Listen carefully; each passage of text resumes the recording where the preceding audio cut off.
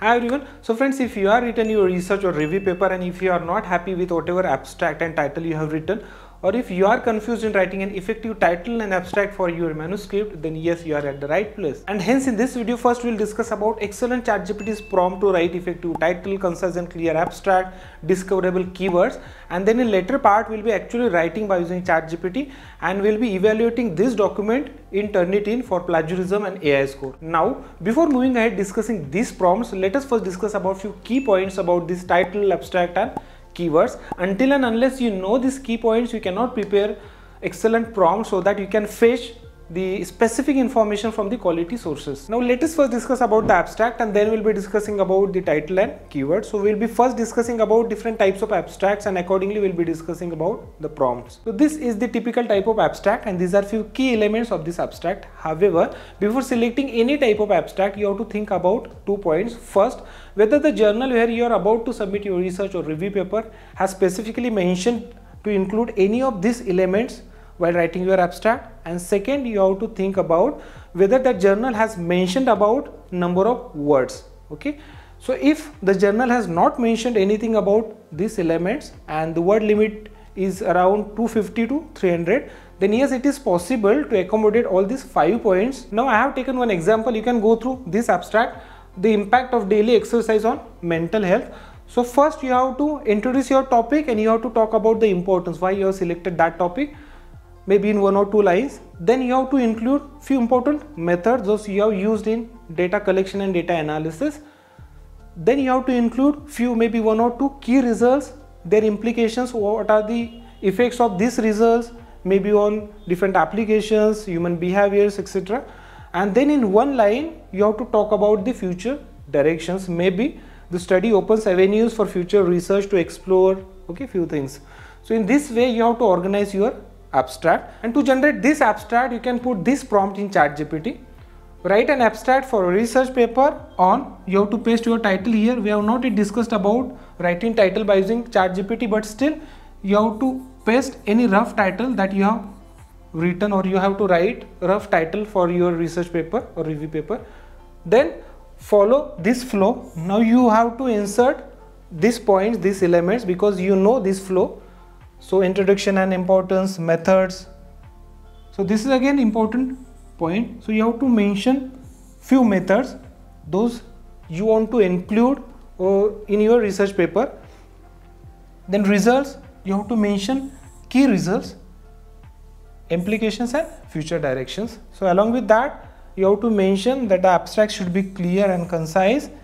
Keep the abstract within 150 to 250 words. So for this you have to stick to that specific journal's guidelines. If they have mentioned about 200 words, so you can put here as 200 words, suitable for journal submission. Now let us discuss about the second type of abstract. So this is the abstract that I have used in one of my published research articles. So if the number of words limit is something around 200, then it becomes difficult to accommodate all these 5 points in your abstract.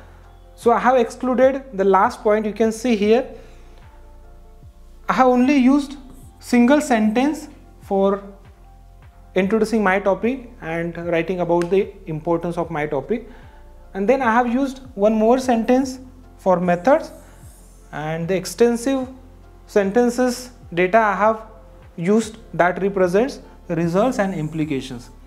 Okay, so accordingly you can modify ChatGPT's prompt. For example, if you need to write this type of abstract, then simply you can remove this point, because you have to focus maximum on methods, results and implications. You can also remove this point. In few journals, they only have criteria of writing abstract maybe in between 100 to 150 words. So in that case, you can only include key results and implications, because most of the journals ask to include key results and implications in your abstract. So straight away you can remove this point as well. Okay, and hence the most important point is you have to stick to that particular journal's formatting guidelines, and according to that you can modify this ChatGPT's prompt. Now let us discuss about the third type of abstract, and which is related to a review paper. So you can include this type of abstract while writing your review paper. So you can consider these 3 points. First is obviously in 1 or 2 lines you have to talk about the background and scope, importance of your topic. Then main findings, your critical arguments and their implications. And last, in 1 line, obviously you can include this part, future directions. So in order to write this abstract, you can consider this ChatGPT's prompt. Obviously almost everything is same, but you have to write here as a review paper, title, then background and scope, main findings, implications and future directions. Similarly, number of words, and you can write as clear and concise. So in this way you can put ChatGPT's prompt to generate abstract for your review paper. Now once you are ready with your abstract, you can move ahead writing an effective title for your research or review paper. So the first important point, your title should be concise and clear. Your title will be the first impression of your overall manuscript, and it plays a vital role during the preliminary stage of journal publication. So I have given one example, you can go through it. So remote work and employee productivity during COVID-19. This is clear and concise title. However, one can write in this way. So this will form verbose title. An examination of how working remotely has affected these productivity levels of employees throughout the duration of the COVID-19 pandemic. Means this title is not at all specific. So in this way you have to put your title. And second point is, your title should be in 1 phrase summary. We never write title in the form of sentence or in the form of a question.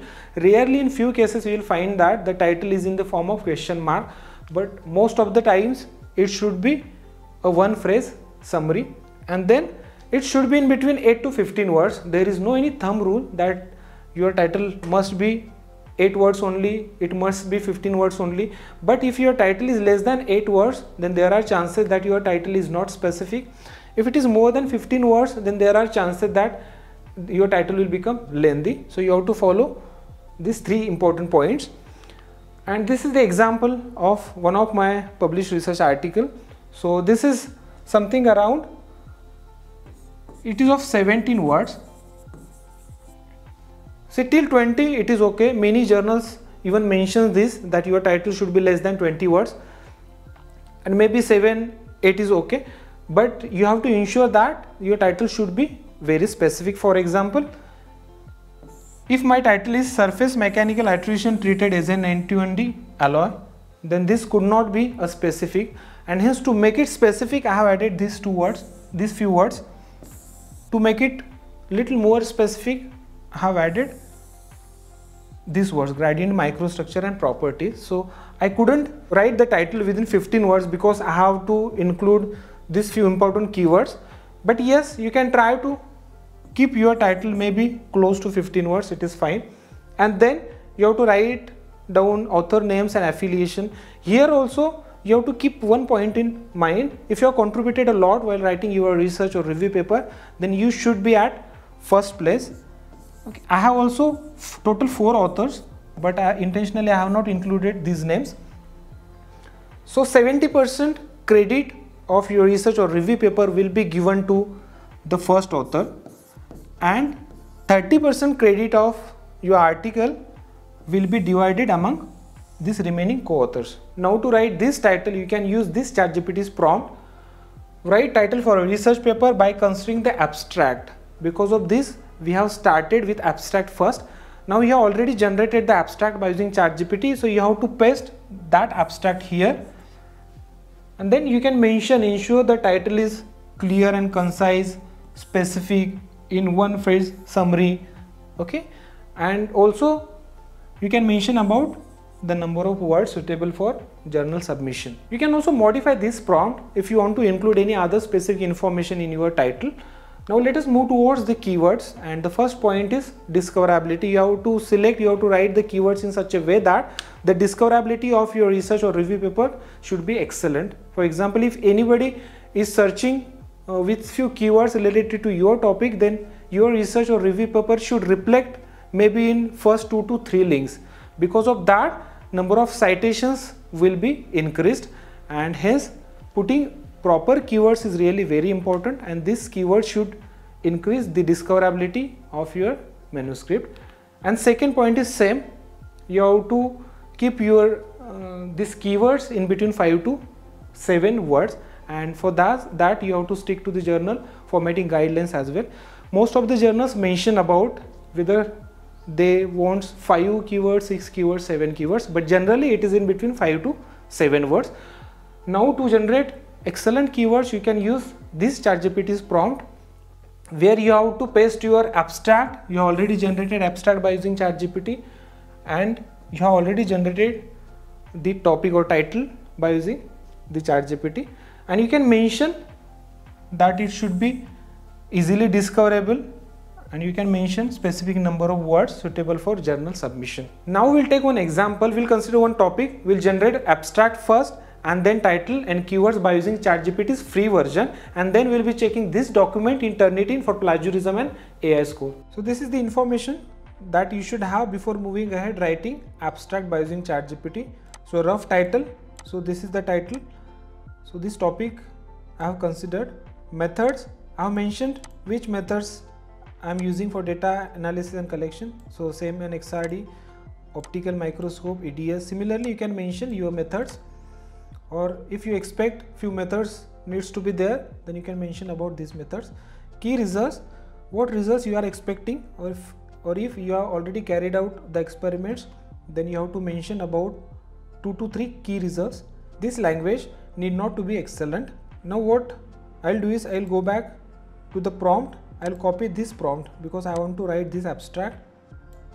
So I'm copying this prompt. I'm using ChatGPT's 3.5 version, which is a free version. Okay, so same prompt. Then what I'll do is I'll copy my title here. I have a rough title, so copy and then paste. Similarly, I will paste methods and results.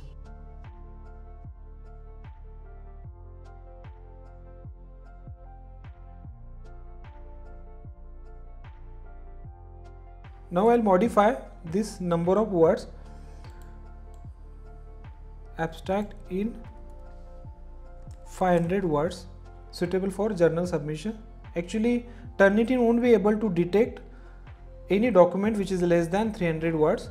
So for the safer side, I'll be asking to create abstract in 500 words, but obviously your abstract must be in between 200 to 300 words. So enter. Now I'll copy this generated abstract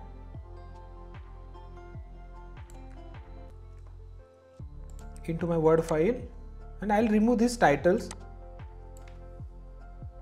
This should be abstract, because abstract would be in one paragraph.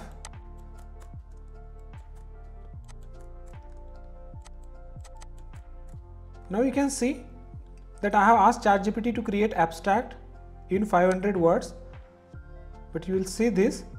So the number of words are 265. So this deviation will always be there. So you have to ensure the number of words. Now what we'll do is we'll just copy the prompt for title. So I'll copy this prompt and then I'll paste here. So now I have to copy, now I have to paste this generated abstract.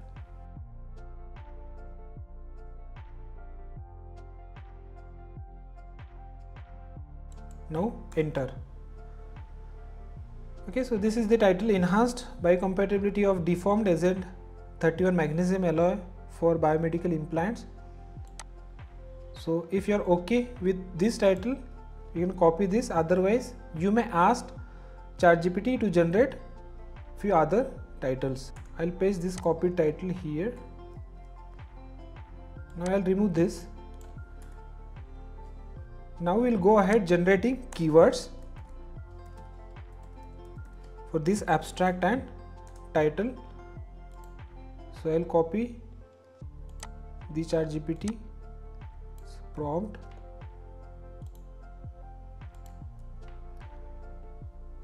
So topic Now I have finalized the title.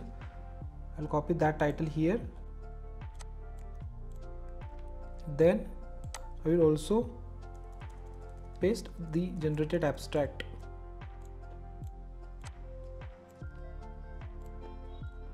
Okay, then enter. So these are the keywords ChatGPT has suggested. So I'll copy these keywords back into my Word file.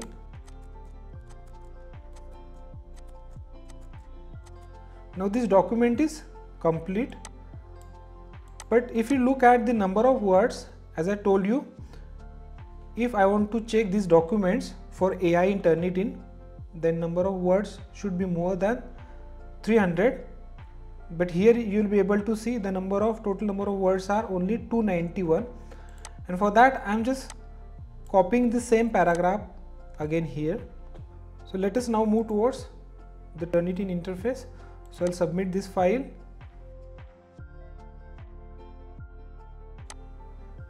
Submit.